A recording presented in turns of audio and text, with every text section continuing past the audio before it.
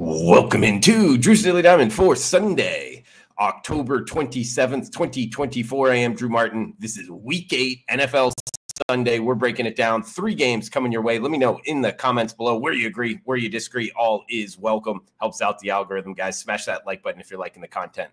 1 p.m. Eastern, 10 a.m. Pacific. We get the Tennessee Titans and the Detroit Lions from Ford Field in the Motor City. It is Detroit, minus 11 in the hook as the home favorite. 45 being the total. Detroit comes in winning and covering 4 straight games. I'll tell you, this Lions team is a team I am looking to bet on right now. They covered those 4 games by a combined 42 points against the spread. So more than 10 points per game, more than the closing line, more than what the market is saying, the odds makers are saying. So they are being underpriced to this point. Dan Campbell, 21-9 at home. He's got him playing in front of the home crowd. And Jared Goff, man, here's a stat. He's only the 4th quarterback in NFL history with a quarterback rating 140 or higher in 4 straight games. He's carrying that trend into this game on Sunday, and they're up against the Tennessee Titans team, guys. 1-5 straight up and against the spread. They're winless in all of their games, not playing a Tua-less Miami Dolphins team. And I believe that was the first week Tua was out. So this team is just straight fade city. This is bet on versus fade. Tennessee blown out 34-10 last week against Buffalo. And that was a Monday night game. So they're short week with travel here. Back-to-back road games as well. I don't like the schedule spot. Overall, guys, it's likely not going to make the client card because I don't like laying double digits in the NFL, but minus 11 and a hook. First pick up here on Sunday. It's the Lions over the Titans.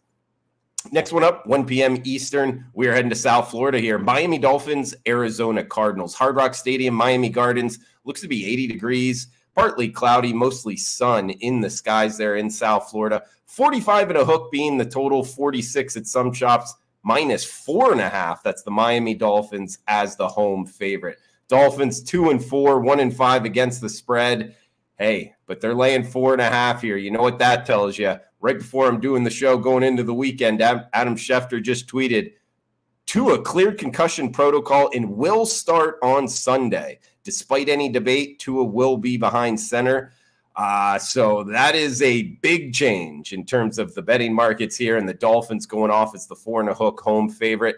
I think it's something to pay attention to, not only in the side market, but in the totals market, guys. So there's 45.5 still out there.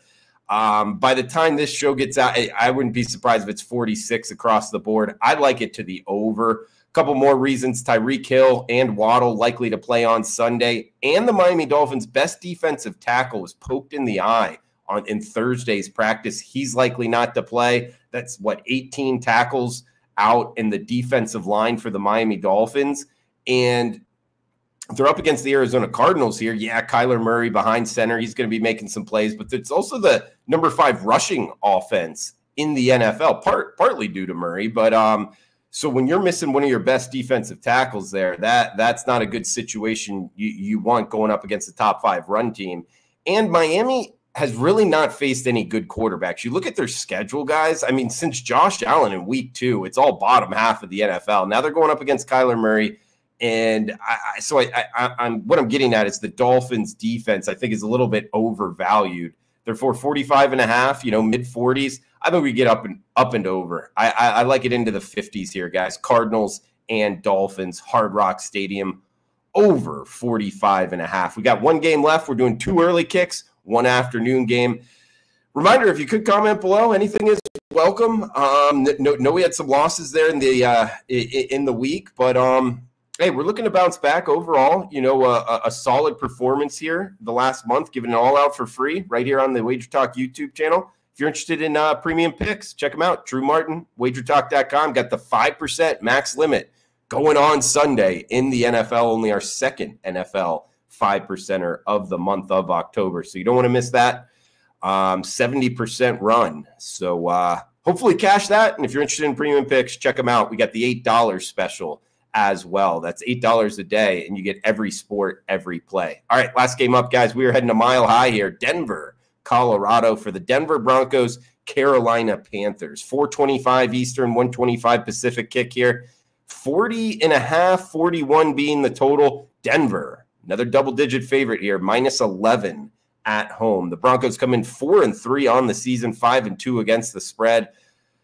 3 straight overs, by the way. In Carolina coming in 1-6 straight up and ATS. So they've been burning some money here. And part of the reason is their defense. I mean, they're not playing good defense. They're not playing good offense. But defensively, I mean, this is one of the worst I can remember. Number 32 ranked defense in the NFL. That's dead last by multiple metrics.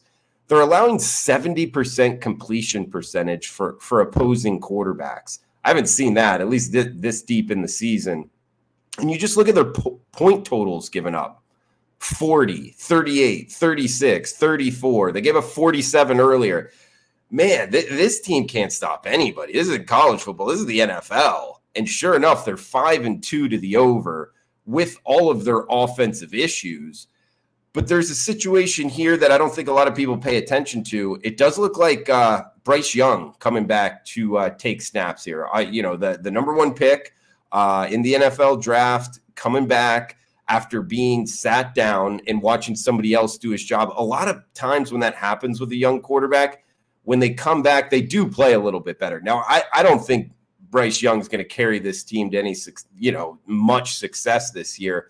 But using that in our back pocket, I wouldn't be surprised if they do move the ball a little bit here. I know Denver's defense is pretty good, but this total at 40.5, we know Denver's going to get theirs. We just talked about Carolina's defense, but Denver's offense has woken up a little bit. I know people point towards the rookie quarterback and Bo Nix. 3 straight overs by a combined 25 points more than the closing total.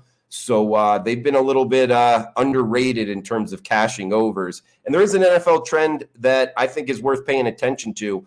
9-1 to the over the last 10 times for all home favorites in the NFL off of a Thursday road win, meaning they went on the road and they won, which Denver did, if you remember, last Thursday over the Saints in dominating fashion. Then they get the extra preparation time to come home for their next game against, at least what the betting markets are predicting as the inferior opponent.